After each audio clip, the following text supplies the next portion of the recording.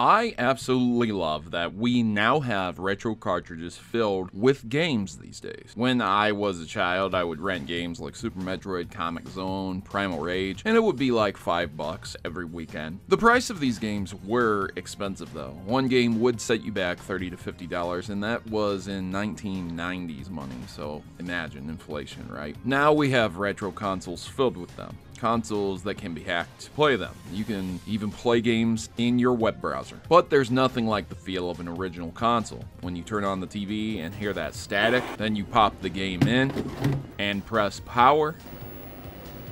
Sega! Pure nostalgia. They might be old, but playing classic games on a 30-year-old CRT, we're going to be transported back to the early 90s. So what if I want to play the original consoles, but all I have is just a few games and I want them all on one cartridge? Enter many of these EverDrive cartridges. Well, I say these, but really they're just cheap clones and copies of the original. These clone cartridges promise to do everything an EverDrive cartridge does, but at over half the price. And, as they say, if it sounds too good to be true, then it is.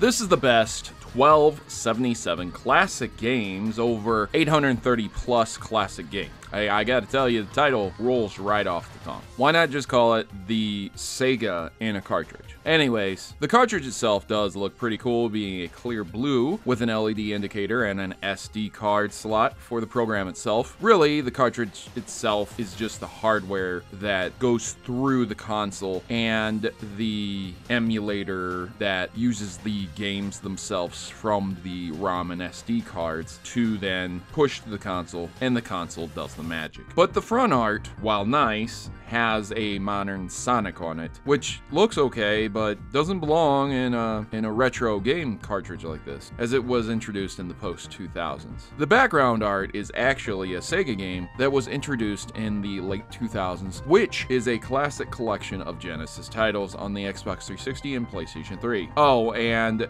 the disgusting stretched out rated T14 in the bottom left should give it away that this is not a premium product. But it's not always about looks. Let's pop this baby in and see what it can do.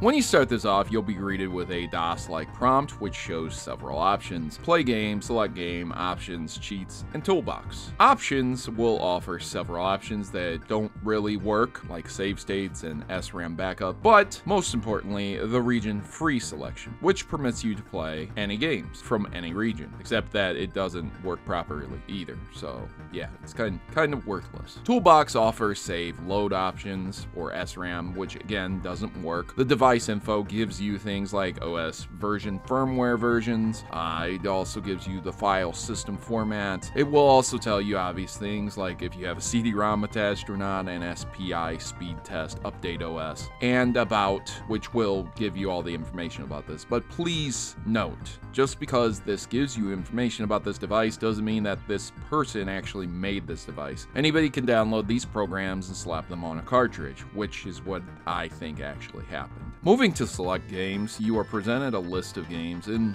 order from the Genesis, then the Megadrive, then some other extra games, SMS games, the 32X games, and finally, at the bottom, there are instructions, CD BIOS, and the Game Genie codebook. Each game had a listing in alphabetical order broken up into two parts. Selecting a game will bring up a loading prompt. Depending on the size of the game, it will erase the ROM on the file system and load it to the selected ROM. So that's basically how you select and play games. But the time it takes to load the game, especially if it is a 2 megabyte game, can be from 1 to 2 minutes. I'm not going to put you through how long it takes to load every game, but let me tell you, it took 1 minute, 17 seconds for this game to be loaded in. And what do I get for my wait? A warning screen that says this game is for NTSC Megadrive systems, which is a paradox in itself. There is no Megadrive NTSC. The Megadrive is what the Sega Genesis is in all other countries except for the Americas. It was changed for the NTSC region because of copyright disputes, which begs the question, is this for Megadrive or NTSC? Well, this is the NTSC Sega Genesis Model 2 that I'm using here. It's a little bit old, a little bit dusty, but it works fantastic. And it doesn't work. It's a Megadrive game, right? That's what it has to be because it doesn't work on an NTSC system. But remember, I selected the region-free format under options, so why didn't it load? Region-free only works sometimes or not at all. That's what happened. But let's take it even further. Let's look under the selection screen here. This came from the Genesis games selection, so why doesn't it work?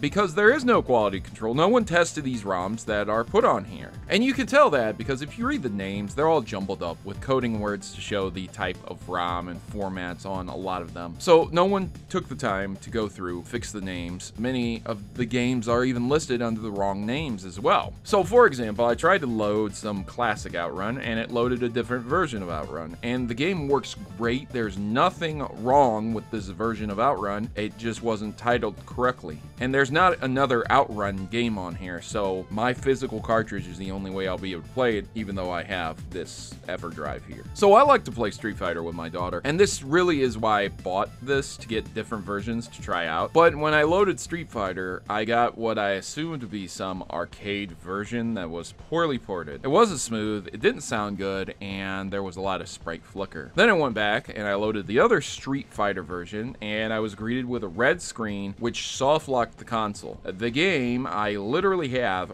right here won't work on this multicart. I wanted to test some games that would work, so I started with the games that I had. Sonic 2 works flawlessly, sounds great, the frame rate is working just fine, there's no lag, no latency, I was speeding through Green Hill Zone just fine. I really enjoy that the classic Sega games work here, and that makes me happy. It gives me hope that there are other games that do work. So I wanted to try a much more rare game, Road Rash 3, a combat motorcycle racing game. This game kicks so much ass, and was made by EA before they became sellout shills. The music, the sound effects, frame rate, it's all there. It works. This game works just like the original, which I had, and compared to it, in fact, it's great. There's nothing wrong with the multi-cart ROM of this. Road Rash 3 is a gem. It's a fantastic racing game that's never been done well since. If you've never played this game, this would be a great way to try it out if you had a Genesis and wanted to play it on original hardware, but honestly, I wish I could say that about all of these ROMs on this multi-cart. I loaded up some Aladdin, which sounded just like the classic Disney's Aladdin back in the 90s. This is a brutal Sega Genesis game, very unforgiving,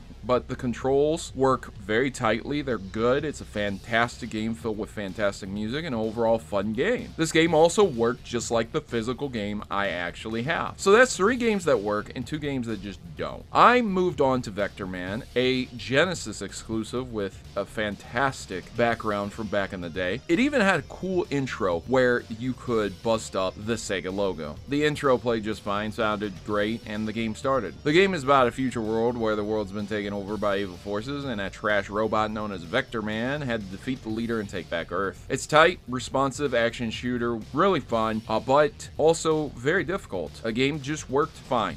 It had no issues whatsoever. I wanted to finish testing with one of the games from the 6-pack, the classic Sonic the Hedgehog. What's a Genesis test without the original Sonic Green Hill Zone run? And to my delight, the game started up and ran fluent. Solid FPS, no delay in the buttons, no sound issues, and 38 seconds later, Green Hill Act 1 is done. I wanted to try one more thing though, the 32X, and after loading up the ROM, it didn't work. Which implies that again, the cartridge really isn't doing anything in the form of emulation, and instead it's all on the console. Assuming I had the 32X attachment, it would load. I don't have it, so I can't test it. There are a lot of fantastic games on this system, tons of Genesis games, tons of Mega Drive games, tons of Sega Master System games, and the 32X, as aforementioned. However, I don't understand why these clone cartridges continue to be produced with the thought that more is better. You shovel on some garbage extra games, you shovel on there versions of the same game with slight variations, you put on there of junk games that aren't even Genesis or Megadrive games. And instead, if you just took the time to check the Genesis ROM and the Megadrive ROMs, you would have around 1,200 of both if you put the full library on there. And due to all the junk, the terribly titled games, and the games that just straight up don't work, I really can't recommend this device. The Mini Genesis can be bought for around $80, which is nearly double the price of this cartridge. However, it's also the cleanest HDMI output a Genesis can get, and can be modded to play tons of Genesis games with the original controller. And there's always the ability to get your own ROMs and your own EverDrive and know exactly what games you have that will work on it. A real EverDrive, not a knockoff. I hope you guys enjoyed this in-depth review, so if you are on the fence about buying any of these clone devices, just know what you're getting. Even if you know what you're getting, just be ready to realize how janky and crappy they are. If you enjoyed it, make sure to like and share it, and let other people know to save them around $40.